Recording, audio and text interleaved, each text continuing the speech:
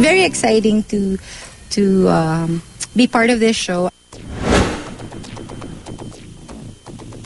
This coming August 5, magsisimula na ang pinakamainit at kakaibang showbiz talk and magazine show na magpapabago sa inyong Sunday afternoon viewing habit.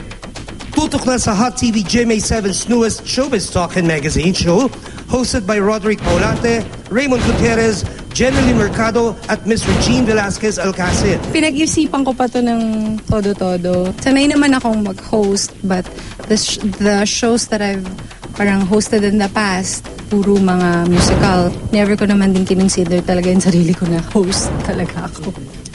Talagang actually sexy star ako eh. Masaya, syempre. Kasi si Ate Rich nakakasama ko dati sa Party Pilipinas, SOP.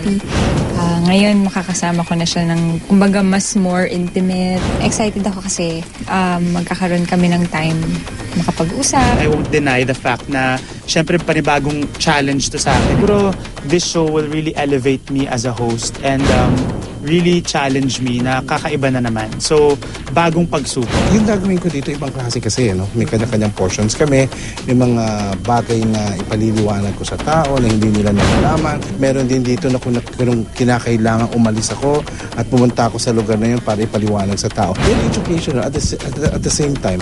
Alam mo yung mamamangha sila. Actually, one of the reasons why I accepted the show is because I know that mas malaki na yung scope ng show. Hindi lang tayo showbiz. Marami na tayong i-feature pa na mga personalities. Plus, medyo may konting may pagka-magazine show na rin. So yung magbibigay ako ng tip kung paano ako pumayat. Uy! Bukod sa mga interesting topics na i-feature sa show, excited na rin daw ang mga hosts sa batuhan nila ng opinion sa iba't ibang issues.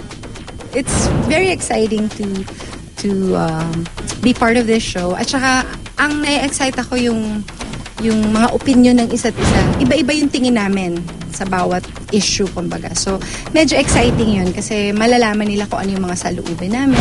Kailangan kong maging curious at mas mag-aral, mas mag-research. Hindi lang puro chismis at kilig.